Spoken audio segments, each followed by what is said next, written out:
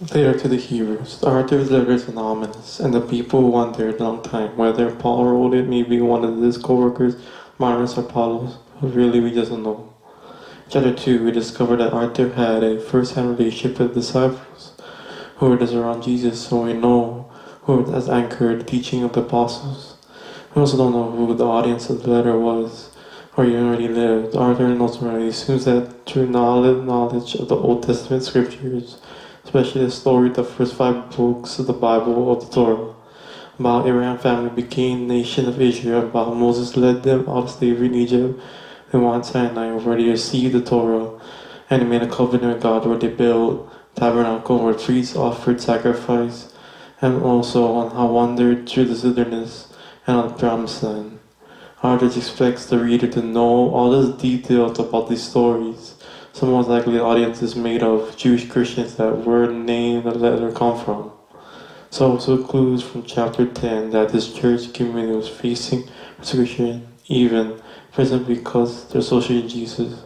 So coming is walking away from Jesus, abandoning the faith altogether. This explains the purpose and the structure of this letter. First is a short introduction, which followed by 4 sections where the author compares, contrasts with Jesus and key people, events, Israel's history. Jesus the first compared the angels in the Torah. Second, the Moses in the Promised Land. Third, the priest in Ziklag. This is sacrifice the covenant. Arthur has 2 main goals in all this contrast. Our first goal is to elevate Jesus as superior to anyone, to anything else, showing that Jesus is worthy of all trust and devotion. Second goal is this, to challenge the reader to remain faithful to Jesus despite the persecution. So this section includes a strong warning not to abandon Jesus. So let's dive in and see how this unfolds.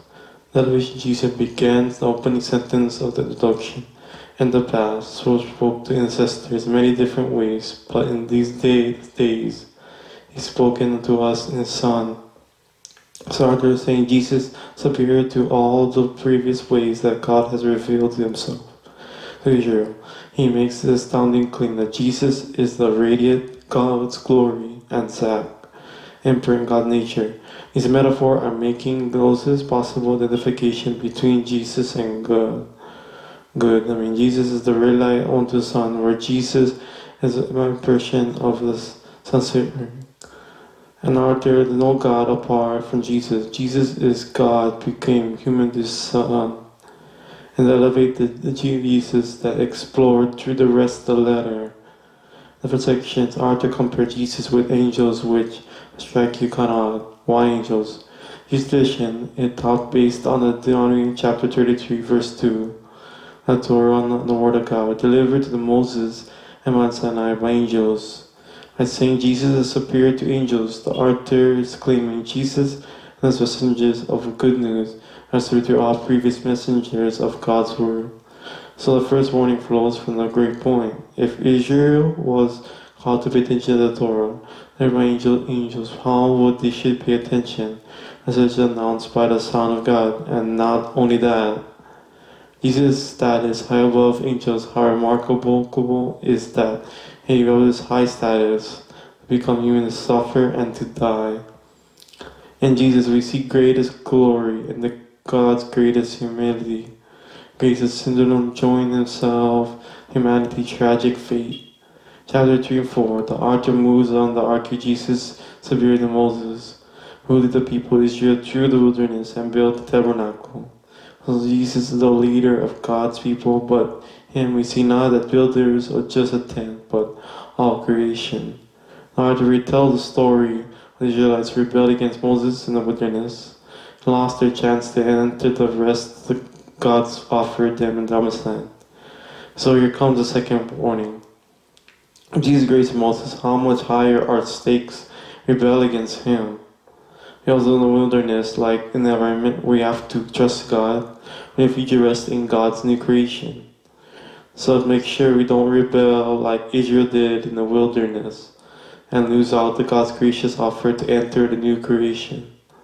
Chapter 5, 7, to the author compare Jesus with Israel priests that come from the line of Aaron. The role represents the Israel before God to offer sacrifice as done for covered over the sins of people, but points out the priests were themselves morally flawed people and so as they offer sacrifice to their own sins, so as well as everybody else. Something more was needed, so he argued that Jesus was something more. He's the ultimate priest, but Jesus did not come in the line of Aaron. He rather Jesus was a priest in order Melchizedek, the mystic priest king from ancient Jerusalem. He appeared in the stories about Abraham. You also find in Psalms 110 that Melchizedek king from the line of David. He the priest in order of Melchizedek. So the author points is Jesus is the ultimate priest of the king. He's morally flawed. He entered the available of people and he is so superior in the mediator between God and humans, and thus come the warning in section.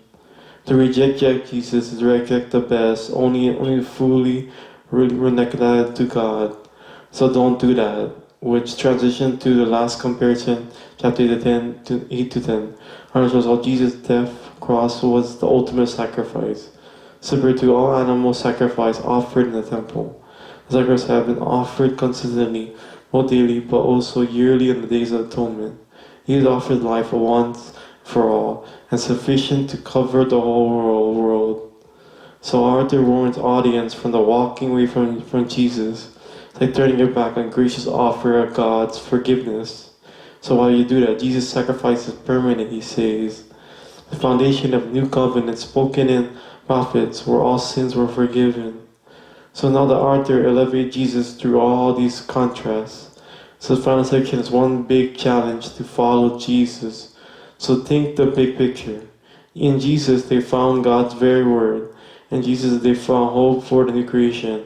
And Jesus, eternal priest, is the perfect sacrifice. And so now they should follow all the great models of faith belong throughout the story of the scriptures. They should remain faithful to Jesus, trusting despite whatever hardship, persecution, God not abandon his people. As the basic flow through God, the letter which Arthur calls right there at the end, a brief word exhortation. There's a couple extra tips for the reading letter. When the author quotes from the Old Testament scriptures, it's very other sentence. Stop and go read the reference and read the quotation, each original context. Sometimes you're puzzled, but more often you'll see all this kind of extra cool connections. You'll never notice, otherwise it's totally worth the effort. You should also know that these warning passengers, they're going to make you uncomfortable and they're kind of on the point. They're not to make you afraid, they are to show you that rejecting Jesus is foolish because it's so awesome. The warning will serve the larger purpose of the letter.